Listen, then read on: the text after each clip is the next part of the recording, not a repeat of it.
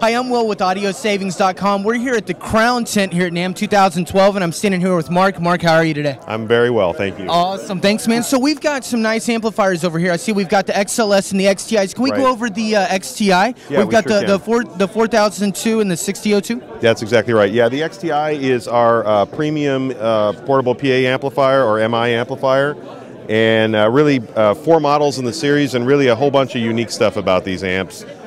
They all have digital signal processing on board, so you can set up crossovers and equalization for whatever kind of loudspeakers you're using. Kind of like a drive rack as well. Yeah, exactly. Kind of a lower end version of that. It doesn't have all the features of a drive rack, but for a lot of guys it works really well. Are you able to set what kind of speakers you're dialing into? One of the things we're announcing here today is that we got a new set of factory presets for the new JBL PRX 400 series.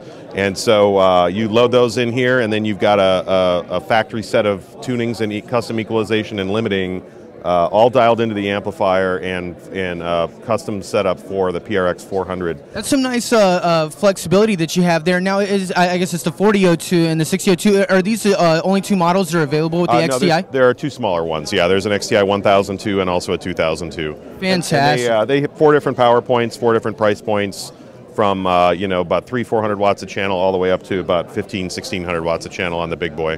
Very nice. Well, that's it for the Crown XTIs. Mark, thank you so much, and I'm Will with AudioSavings.com. Thanks.